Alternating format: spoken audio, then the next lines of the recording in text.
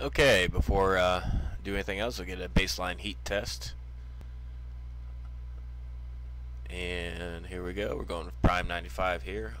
All processors are at 100%. This is with the air cooler that I am using now. Starting off at about 46 degrees Celsius. THRM, that is my processor. For whatever reason, on hardware monitor is not reading right. Or I should say, it's not labeling it CPU cooler.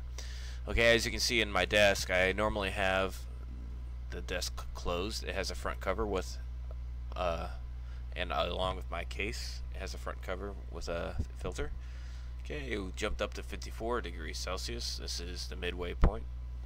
Not exactly sure how long this is taking. 65 degrees. Okay, we apex at 65 degrees Celsius with only the CPU under load. Now we're going to put the video card under load to really get the case temperatures up.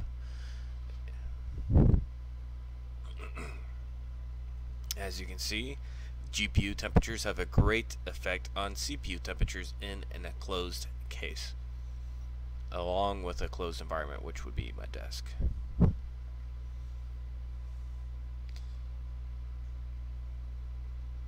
We're just going to watch this climb a little bit, and we're going to jump up, fast forward and see. Okay, we're up to 79, up to 75, 79 on the GPU, 75 on the CPU. Case is closed. Now I'm going to open it up. This is usually what I would do if I was gaming. I know things are getting hot. Just let it cool off. You know, ideally I like to be able to leave everything closed, nice and quiet, and less distracting. And the temperatures keep going up.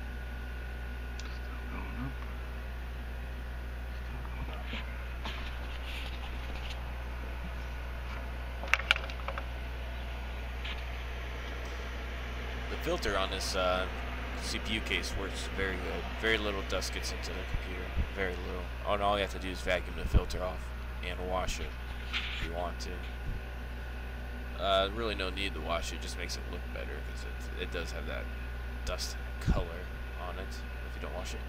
Okay, here we are at the apex. 85 degrees Celsius on the video card. Room temperature is around 75. And then also 81 degrees, and I think it ends up getting up to 82 degrees Celsius on the processor. We're going to shut everything down,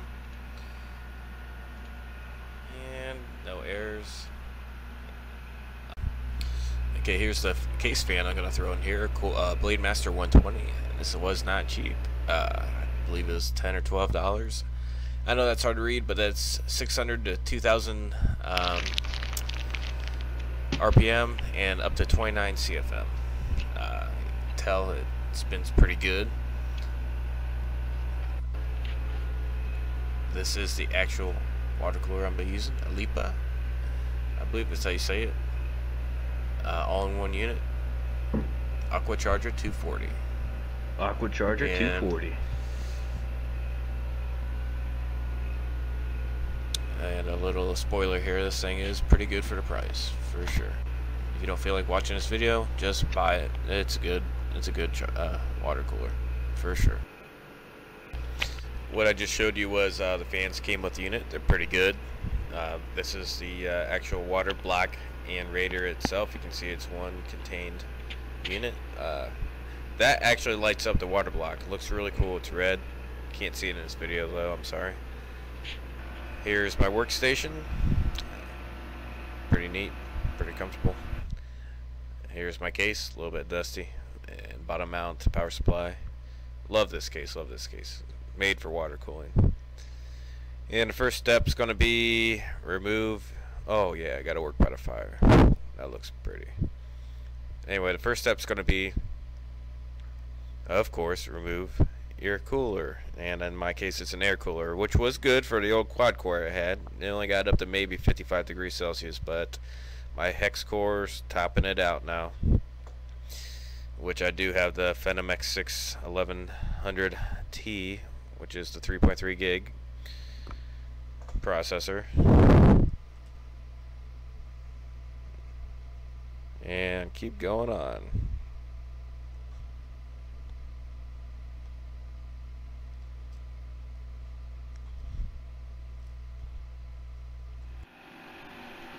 I had to go help pull out a truck.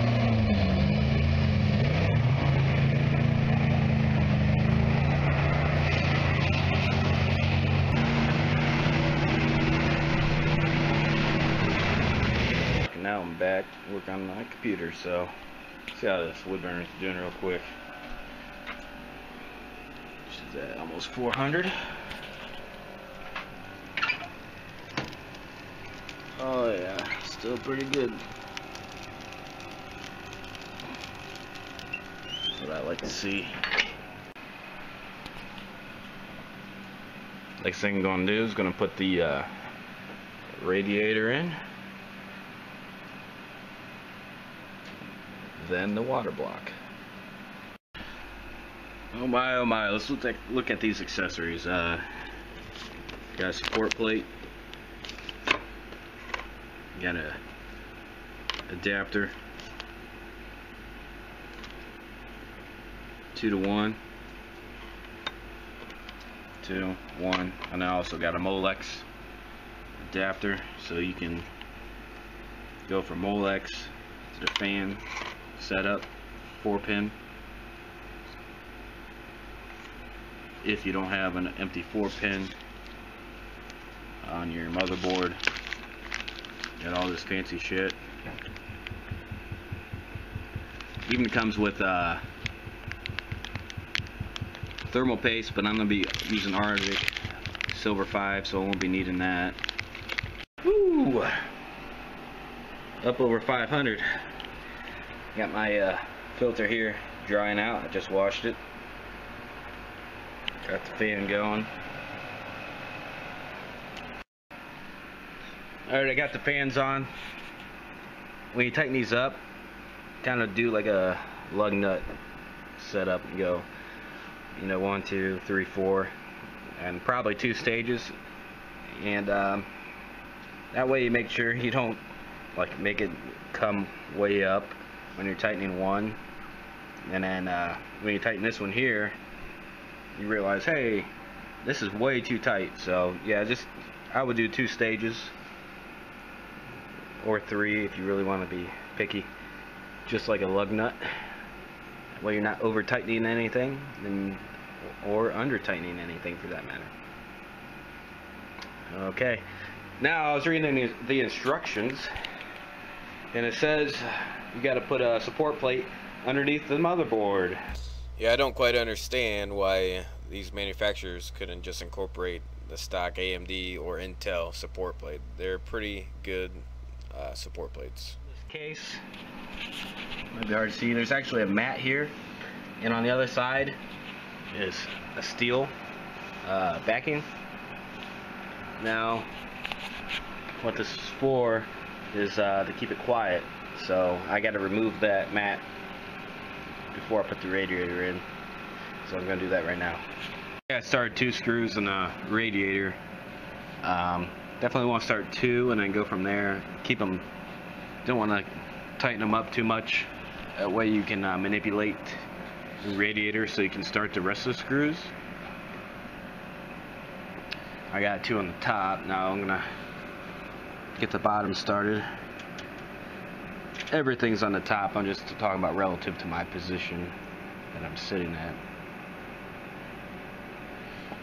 So there we go.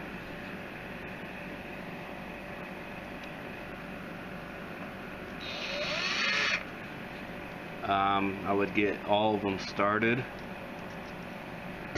Excuse me. That way,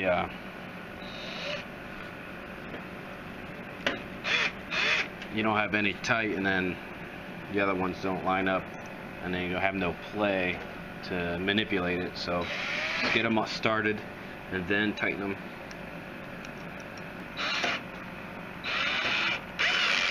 Okay, that's the torque setting you hear.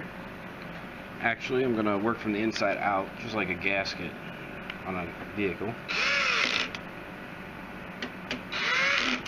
If it's in the shape of a square, work from the inside out. Or rectangle.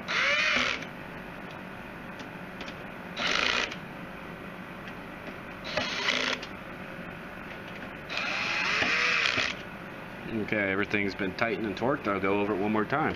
Just got the block on. Don't have it tightened down all the way yet. I'm not very pleased with how hard that was. You're not going to be able to do it unless the motherboard's in the case. I was mistaken. But you need a case where you can access the back of the motherboard, which I have. If you don't, you're really going to have a hard time, because this thing is a real pain in the butt with the case I had. These screws that go through the motherboard, they don't lock into anything other than the block, so that they're jumping around and you have a hard time lining them up and everything like that. They should fasten themselves to the motherboard first. That way they're stationary. That way you don't have to mess around with anything. But they don't. It was a real pain in the butt to get that on. The screws wanting to fall out and jump out every chance you get, and then the nuts on top, which look like screws, but they're actually nuts. They're spring loaded, so I had end up having tried to do all four at once. That didn't work. Tried to do the bottom two and then top two. That didn't work. Pretty much had to start one, get it going, then do the next one, then do the next one, then do the next one. You try to do any more than one at a time, you're just going to jump all over the place and fall out. So glad I got that done. Real pain in the ass. The instructions didn't say anything about keeping the motherboard in place, blah blah blah. Anyway, another thing is my kit was actually missing screws for this. So actually a bracket here that goes from the block to right here, the AMD bracket. It was missing the 4 screws required. There's 2 brackets. Luckily I had some standoffs that were the same threads, and definitely it was missing the screws. I mean, I went and laid everything out, they're not there, and went through the box again. But I did have 4 screws that, like I said, were the right threads. They of course don't look right because they're standoffs, but they're double-sided. But whatever, can't do anything about it. I'm not gonna wait around for screws, so now I'm gonna tighten this down and put my video card back in and get everything else set with the case. So okay, I got them all the way tightened down. They were not spinning in the back. You just gotta tighten them until the bracket rests on the spacer. There's actually a spacer on each 4 of these screws here, and looks pretty square.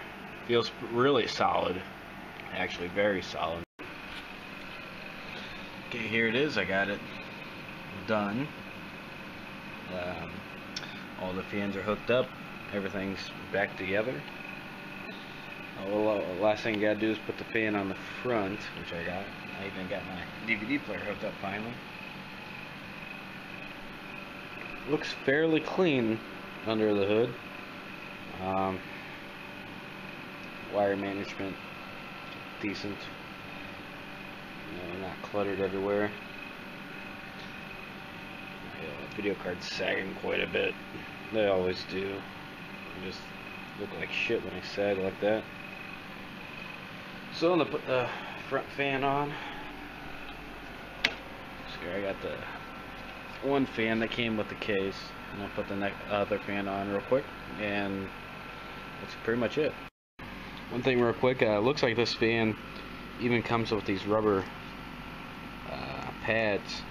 I'm assuming to make them quieter. That's a little neat feature. Costs a little bit of extra to throw in there, so you can tell they're not cutting corners with this fan. Okay, you got both the fans on. So next thing I'm gonna do is put the filter on and slap it all together and see how she does. 2 fans versus 1. That should make a big difference. We'll see.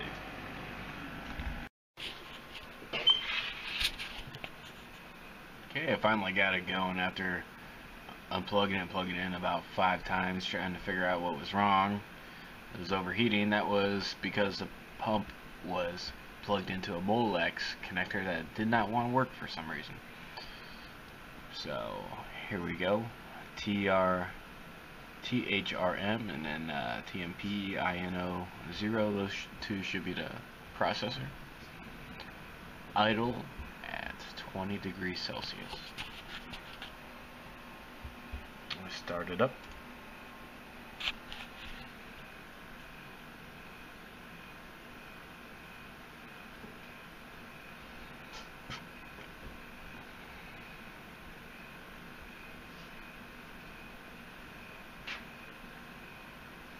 Okay, it's going up. I'm gonna hit play again once it seems like it tops out.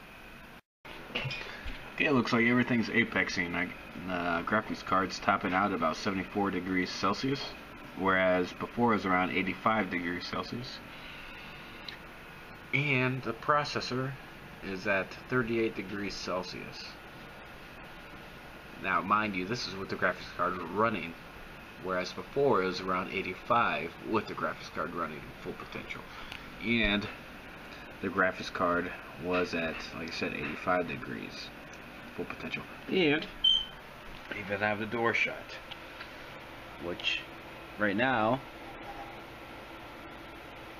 it's actually silent. Basically, that fan you hear in the background is an air purifier.